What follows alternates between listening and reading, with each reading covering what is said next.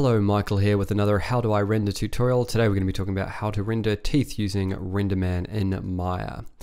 So I've had, surprisingly, a couple of people ask me about this, and so I decided I was going to do a tutorial on this, and it's going to be pretty quick. One user asked me about specifically how to render these teeth as an example.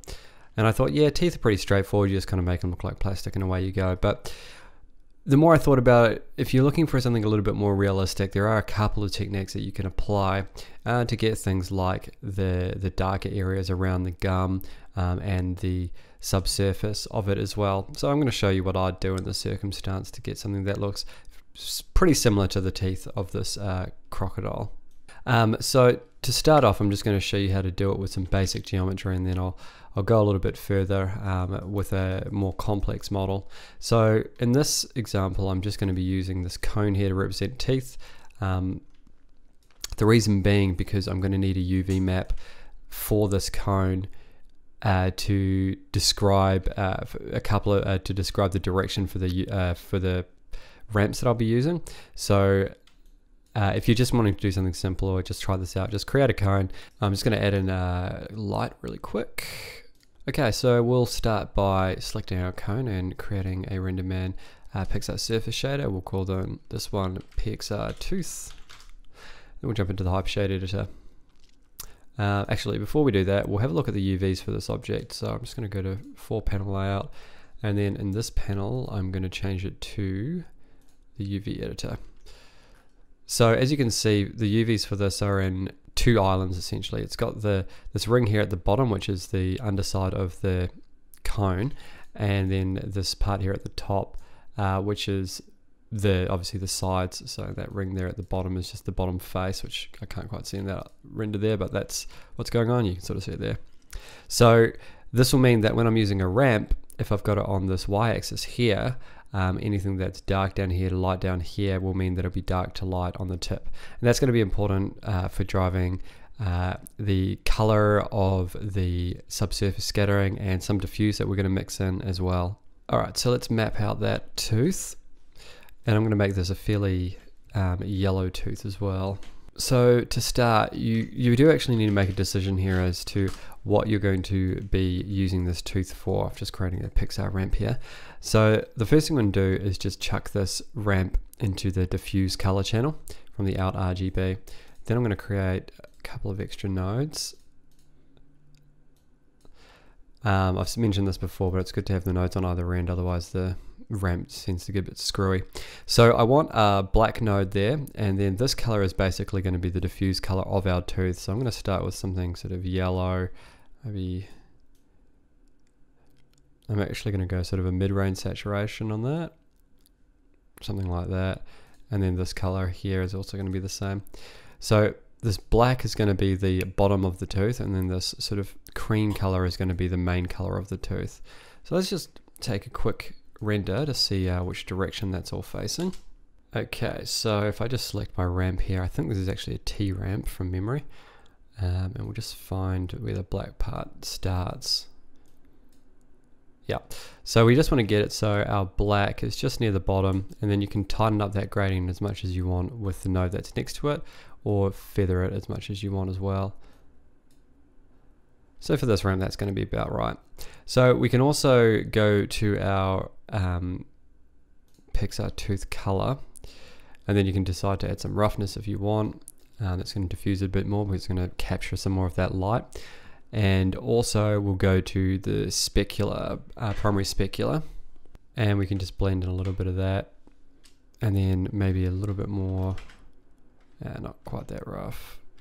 A little bit of roughness, 0.25 I'm using on this, and you can sort of make a decision as to how sort of wet you want them to look. The specularity is going to sort of define that.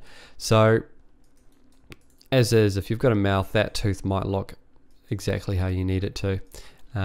Obviously at the moment it's very basic, but this is just an example. So we can do a few more things though. So I mentioned we could use subsurface scattering. So what I'm going to do is select this this material node, hit 3 to expand it. Then I'm just going to type in single, because I'm going to be using the single scatter channel in this. So that's just here. And what I'm going to do is increase the gain to be 1.0, and then run the result RGB into the single scatter color, which is this input here. So this is just sort of like your surface color of your single scatter channel. So having it the same as the diffuse will multiply it. I'm going to reduce the diffuse channel to 0.5 as well, so we can see a little bit more of that subsurface scattering. And then you can make a decision here as to whether or not you want the internal colors for the single scattering to be a different color than the diffuse color. I'm just going to use the same color, so I'm going to plug the result RGB into the single scatter MFP color, which is the multiple free path color. So that's the scattering that's happening on the inside. So we'll take a quick render there and see what's happening.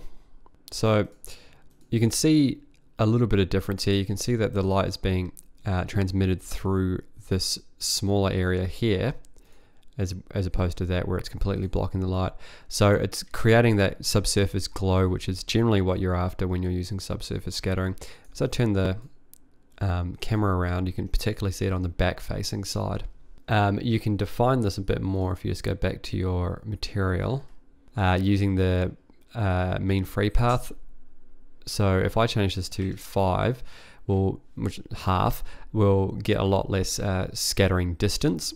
See, as you can see, when you go to 1, only the very tip is getting subsurface scattering.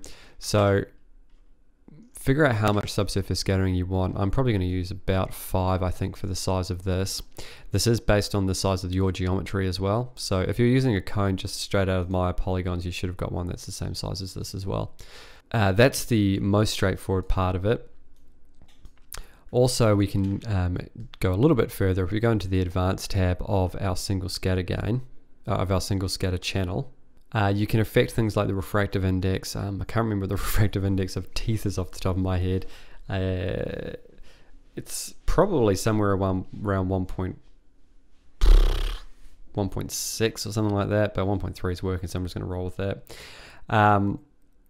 But you can also increase the backside gain, which is quite useful. So if you're finding that in your render, you're not getting enough transmission to the backside, you can increase this and you'll start to see a lot more light pass through to the backside of your tooth or whatever object you're doing. But sort of use this sparingly. It's not going to really increase your render time dramatically, but it will start to look a little bit funky if you do too much of it. As you can see, that color is becoming a lot more saturated on the inside versus the outside. So yeah, it could be a bit too much, but also that not being subdivided makes it look a bit weird. So I'll subdivide it, even though it sort of looks like an onion at the moment, and you'll see that it feathers it a bit more.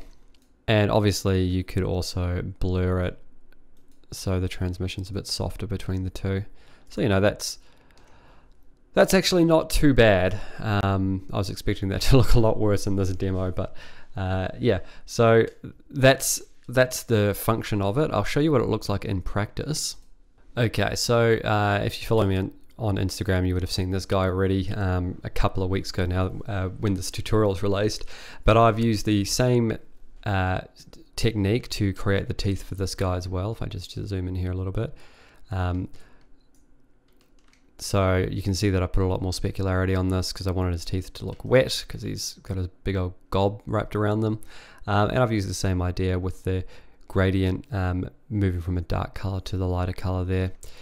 If I go to the back side, looking at this tooth in particular, you'll see that it is getting the transmission through the backside there. I've made it a little bit less obvious, a little bit more subtle. Subtlety can always be a useful tool, I think.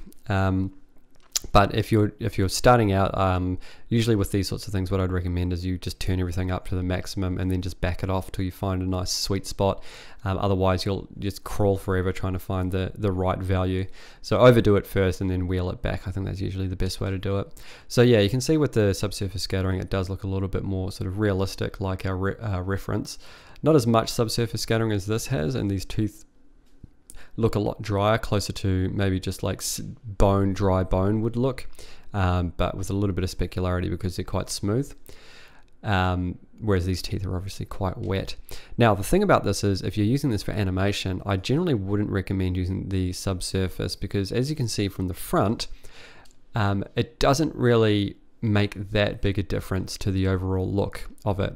So you'll save a lot of render time just by using the ramp the ramp in your diffuse channel, and then obviously the specularity and stuff as well, and you're going to get a pretty convincing result. If you need close-ups and things like that, then you might want to consider adding in the subsurface scattering. But if you've just got someone talking, none of your audience generally is going to see the subsurface scattering in the teeth. So bear that in mind. If you're looking for realism, obviously the subsurface scattering is going to be useful, but generally I'd say you're not going to use it. I ended up using it for this one, obviously for this tutorial, and it does, you know, for a still, it does zhuzh it up a little bit, and this guy's obviously quite over the top and stuff. So, you know, a little bit of variation from stylization and to realism can be kind of fun from time to time.